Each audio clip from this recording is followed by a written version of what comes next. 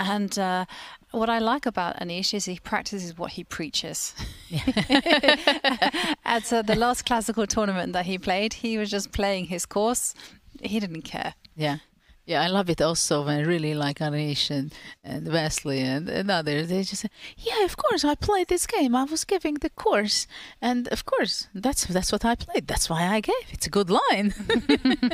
Of course it's in the course.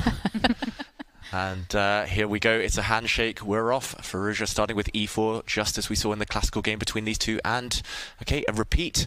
So fast up to this point. The players replicating their classical encounter. Who's going to be the first to flinch? Who's going to be blinking here and deviating? And actually it's Firouzja who plays the move h3. And we saw the hesitation there from Anish. Similar, Judith? And knight a3. Now the question is, should black take on a3? He says yes. And yes.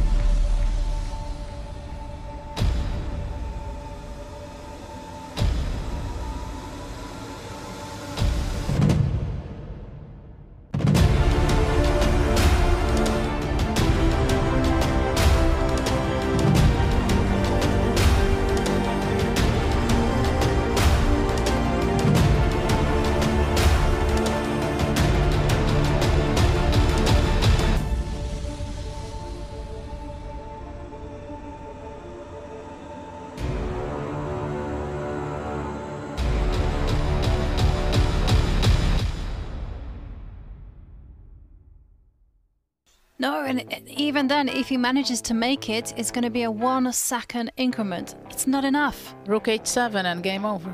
Oh wow, Anish blocks the checks. White can't take the rook. The rook is poisoned. There's a pin on the g-file. He's going to lose on time, and oh, he resigns instead. And it is Anish Giri who wins the Armageddon match and nets 1.5 points.